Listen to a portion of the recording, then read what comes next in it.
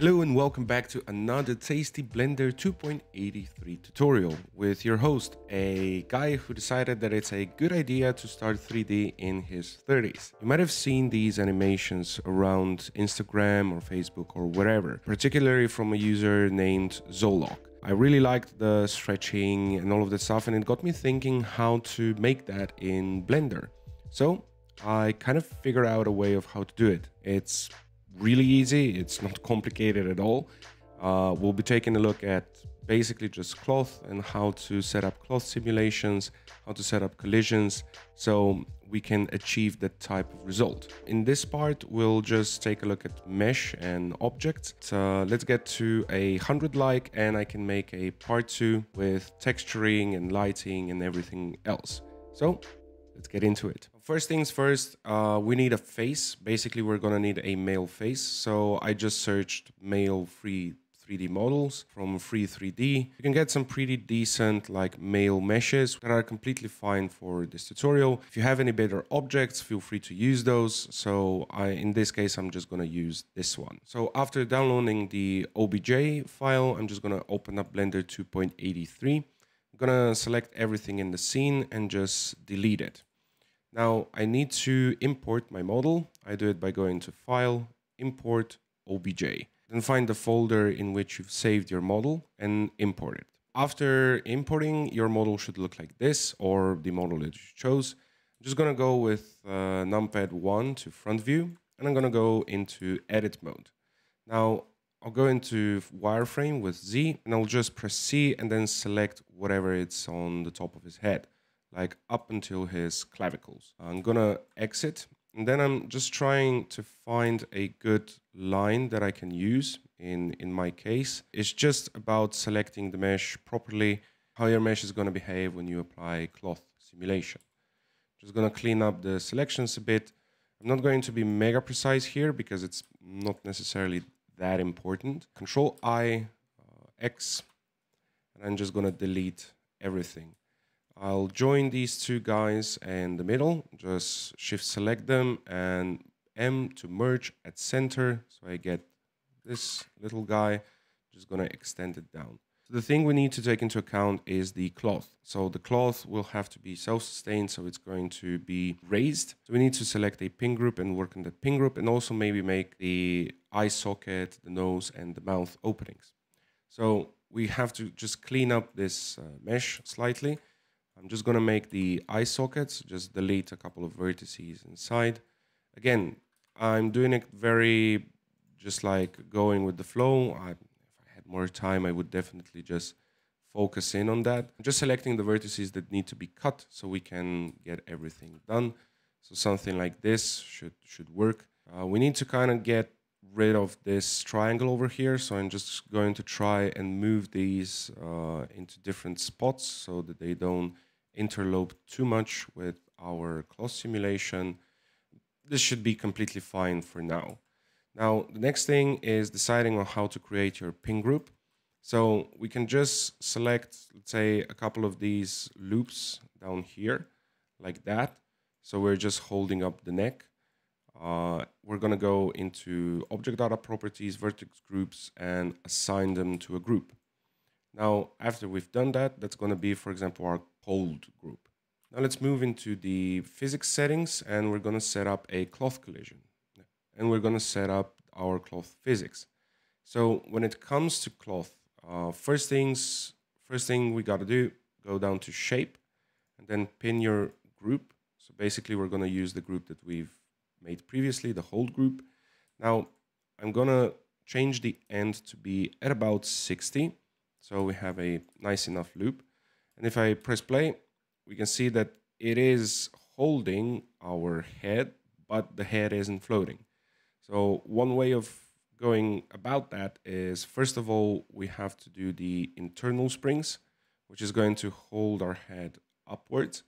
They are also affected by tension compression, which are also in the stiffness and damping options up here. I usually start messing with those after I've done everything related to collisions. I'm just going to add a simple object inside. So I'm going to go Shift Control Alt C, origin to geometry, and I'm going to press Shift S, cursor to world origin, and go Shift S, selection to cursor. Now, if I go back to the beginning of my simulation, my head is directly in the world origin. Shift A, mesh, UV sphere. Now, let's go into wireframe. I'm going to scale it down with S, so it's inside of our head. Numpad 1 to go into front view, G, Z, and I'm just going to position it so it's basically near the mouth. Now, by the outline, I can see that I have to minimize it even more. I just want it to be slightly larger than the sides. Then I'm going to go S, Shift, Y, and I'm just going to scale the sphere like that. S to return just a bit of weight, so it's, again, a bit larger, like that. Now, we can go into more detailed modeling, but for example, make an egg that's bottom heavy and top it's a bit lighter or narrower, and it's gonna have a bit more visual interest. This is just to show you the principle. Now we're gonna keyframe this, so I'm gonna press I, insert location, and then I'm gonna move to like frame 60, move it on the y-axis by pressing G and Y, and let's move it over here. I'm going to press I and location again. Play, our egg exits. Now we have to set up the collisions so our face actually responds to the egg. So we do that by selecting our sphere, clicking on collision. Now the collision is going to be the outer, it's going to be 0.02, so they have to be really tight. And the inner should be from 0.02 to 0.04. With our cloth, we have to first press play so we can kind of see what's happening. So we get kind of a weird response. Now, this is because we have to fine-tune some of the settings in our collisions and also some of the general settings of the hair. So object collisions, first of all, distance, we're going to drop it low, like 0.001. We're going to increase the quality of the collisions. So let's have 4, because the reproduction of the collisions is going to be much better that way. We'll just set a bit of self-collisions with the head at a distance of let's say 0.004 and a friction of 3. Let's press play. Let's test it out. So again, it's not moving as we want it to move. It still has a bit of resistance. So let's increase the distance so it responds a bit differently. If you still have issues, it's always good to just go with the impulse clamping. So basically, this will try and stabilize unstable simulations like that. We can try and play with the tension and the compression. Now, in some cases, I tend to use a very high coefficient of tension and compression at like 50. And I try to lower down the bending to 0.4 or 0.3, depending on the situation. We can also increase the quality steps of our cloth. We're going to go, let's say, up to 20 steps, and let's see what that gives us. It's all about just trying and finding the sweet spot where everything works in your favor. So we can see that the collision is much better right now, so it's actually behaving as it should, though the distance between the sphere and the mouth is it's a huge gap. So we're going to drop the distance further down, so 0.002. Increase the impulse clamping because we'll need that to stabilize our animation. Let's press play again. If you have too much lag, you can always just set your cache to end at 60 and then bake every time so you can observe more precisely. Still have quite a large gap. So again, we'll have to return into our settings, our thickness outer to 0.008, let's say, and inner is going to be 0.03. Our head, let's drop the distance to 0.0015. Of collisions are fine. We can set them to be at 0.003. Like I said, this is a fine-tuning. This is how I usually fine-tune, and if you're ever confused, this is how you start to fine-tune your simulations. So now we have a good enough result, And we can actually use a simple trick to balance out this gap. We can just add a solidify on top and add a subdivision surface on top. So after the actual cloth, so it doesn't interlope with our cloth. And let's just see how we can set up this solidify so it actually hugs the sphere. So again, we're going to press play. Let's see what happens with our mouth. So the actual collision is much tighter right now. The lips return to their original space. Let's see it at a higher frame rate. So when it's baked, you're just going to see it at a 24 frames per second frame rate.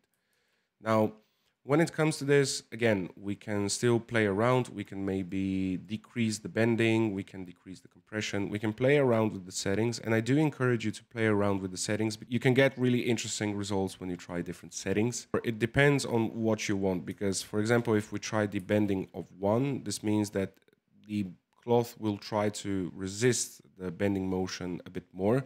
So it's going to be a bit more elastic.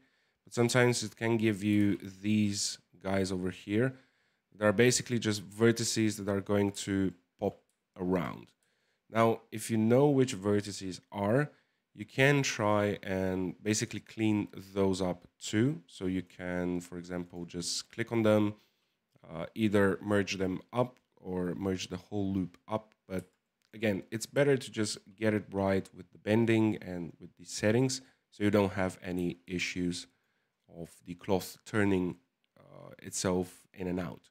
Drop it down to 0.04 or 0.3, basically at the point where it was prior to that, and that's going to be it.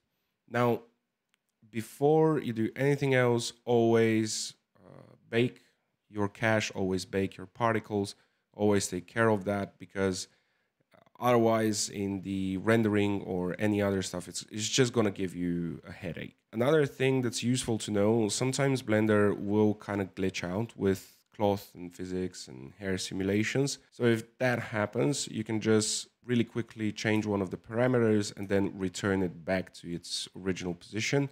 And that's going to reset sort of the system so it doesn't give you any more headaches. But yeah, now we have our egg exiting our character.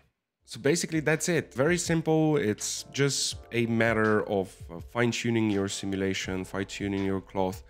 Try different objects, maybe try some more complicated objects. The amount of calculation, it's gonna go up quite a bit when you do that, but in the end, it's kind of worth it because it's funny to see like the plastic behavior of the character around another really strange object. Like I said, if you want to see a part 2 to this tutorial, feel free to tell me in the comments or drop a like. It always helps me out.